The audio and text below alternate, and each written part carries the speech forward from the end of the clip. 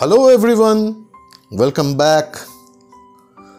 You all get to listen two words, Gachi Tasar and Gheecha Tasar, right? So in this video, we will understand what is Gachi or Desi Tasar and what is Gheecha Tasar. So stay tuned till end.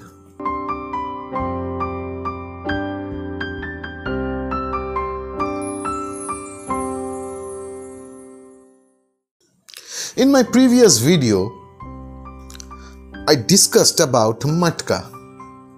Please see that video first so that you can understand this video better. Please find the link in the description below, and please watch the video, otherwise you cannot understand what I am talking. So like mulberry silk, there are cocoon of Tasar where we can get continuous string of filament. So if we have an intact cocoon, undamaged, if we hand reel that cocoon, means if by using simple tools, if we are unwinding that string, the filament from that cocoon, what we achieve is Desi Tasar or Gachi Tasar. And just imagine the insect inside. If it break the cocoon and fly away, again like matka, we can achieve some small pieces of filament.